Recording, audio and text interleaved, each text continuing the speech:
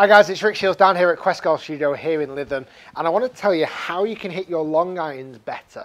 Give you some advice about long irons and also give you some tips to help you hit your long irons much better. I know a lot of golfers will be comfortable up to about a 7 iron, but then from 6, 5, 4 and 3 irons, they're just derelict now. They really struggle with hitting low lofted long irons. And it's more about changing the mindset of how to hit these irons than really changing an awful lot about technique. With a pitching wedge up to 7 iron, you can hit down on the ball. You can depart a downward blow and there's enough loft on the face with enough speed to pop that ball up in the air. There is. But as you start to get longer into the set, as you start to get into your lower lofted clubs, it's important that we don't hit down too much. Then as we get into our hybrids and our 3-wood, hitting level is ideal, then into driver hitting more on the way up. And this is why mainly the ball position will change in a player's stance. As a pitching wedge and sand wedge in the middle of the stance and a driver slightly closer to the left heel, it is very, very important that you don't have the lower lofted club too far back in your stance, too much in the middle. So my first piece of advice is making sure that you aim to have the ball inside your left armpit with the 4 iron. So this is a long iron, this is a 4 iron. This can go with 5 iron, 4 iron and 3 iron is my advice on this. Just inside the left armpit. Not quite inside left heel, but much closer to left armpit than what you would play traditional pitching wedge or even a mid iron is just in front of centre. So that is really mega important. The other important factor is knowing that we don't want to hit down.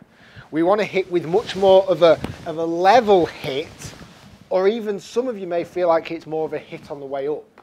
Because as soon as we hit downward with a low lofted iron, we de-loft it, we don't gain enough loft to get the ball airborne, and then other faults start to creep in because of that.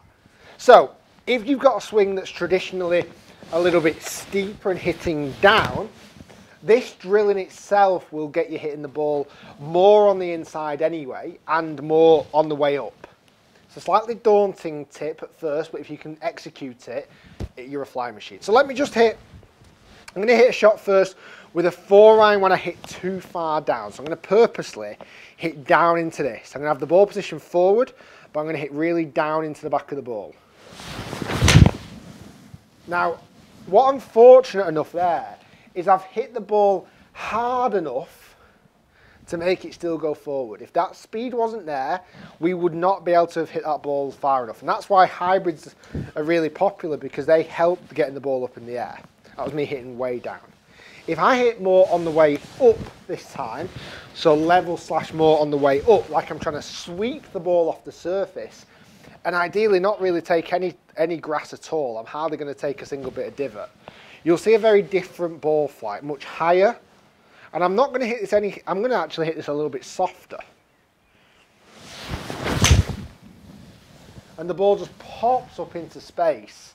I've not hit it very straight, but I've hit it clean. Popped up into space, and I promise you I didn't hit a single blade of mat there.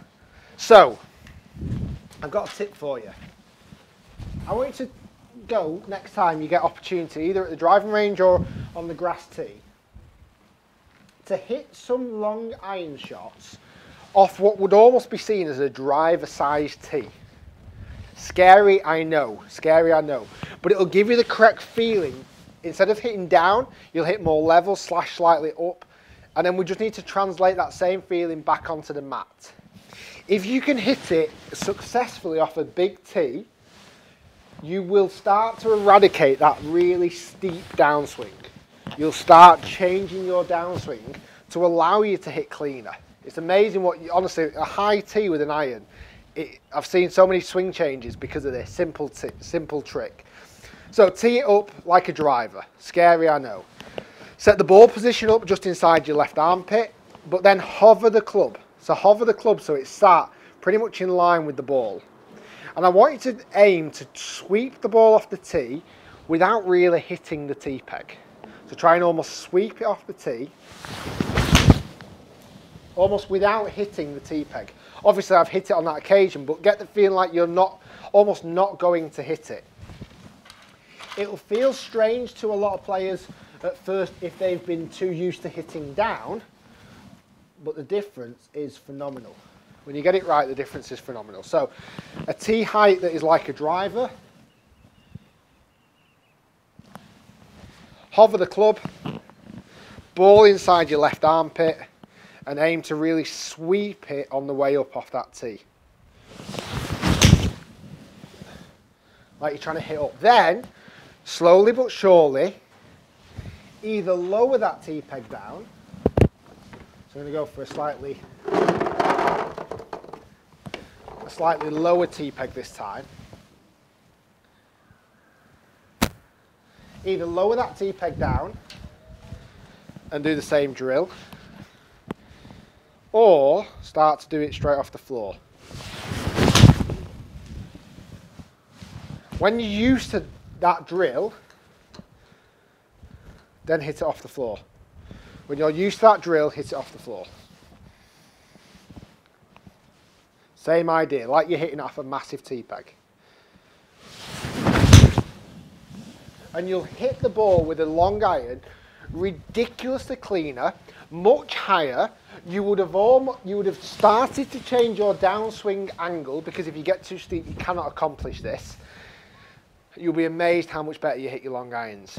Pre-warning, if you don't consciously try and hit it clean off that big tee, you're going to hit the roof.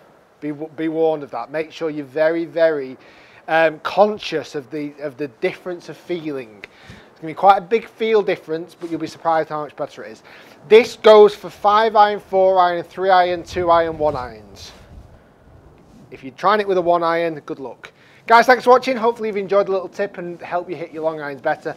If you do like the video, click like, comment below, let us know how it works out for you guys. Subscribe by clicking the big button here, and we'll see you next time, helping you improve your golf a little bit more each time. Thanks for watching, guys. We'll see you soon.